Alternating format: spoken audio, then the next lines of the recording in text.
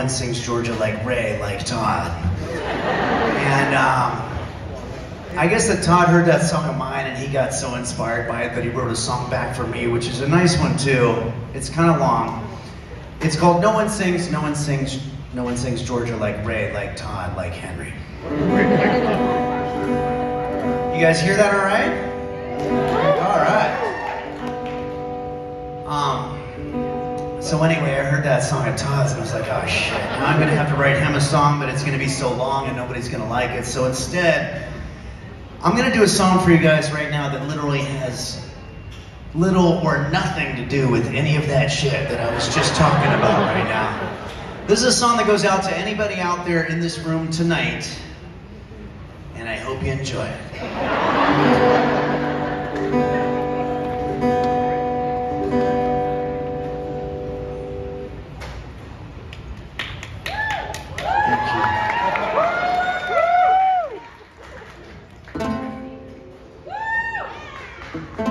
Now you're messing me up. Shit. You guys hear that all right? Yeah. In the back? In the bar? Don't you wish they just had some kind of pill that you could just take? Where you could instantly be able to be one of these guys who just kicks ass? On the fucking guitar? Just like Eddie Van Halen? Or Stevie Ray Vaughan? You wouldn't have to practice all the damn time. You just take one of these pills and you can play like that guy, even if it's just for like 1 hour. Like let's say you're at a party, like a pool party, and you want to impress some hot girl at the party after the pool part, maybe with your guitar. Or maybe later on in the relationship, you had to impress her parents because they didn't think you had any other good things about you, and they thought you drank too much, and just overall they just thought you were just kind of a loser.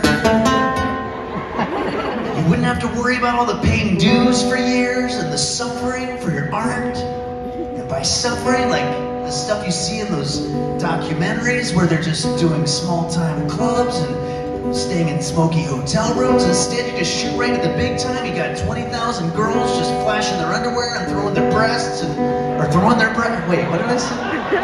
Flashing their breasts and throwing taking their breasts off and throwing them at you.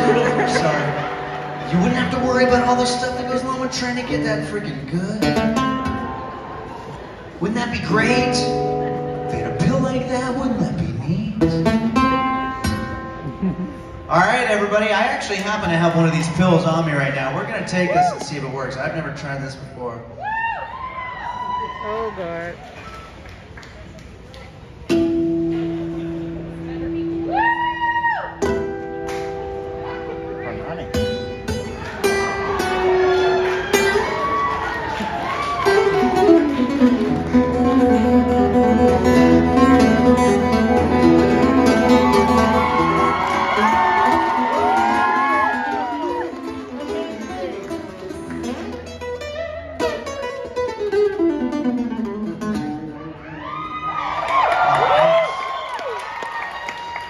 And I want to say I sell these pills for $10 a piece after the show if you guys want to come up.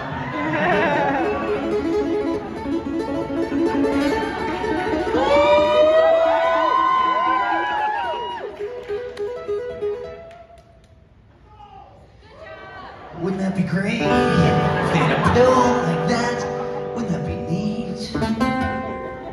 But they don't.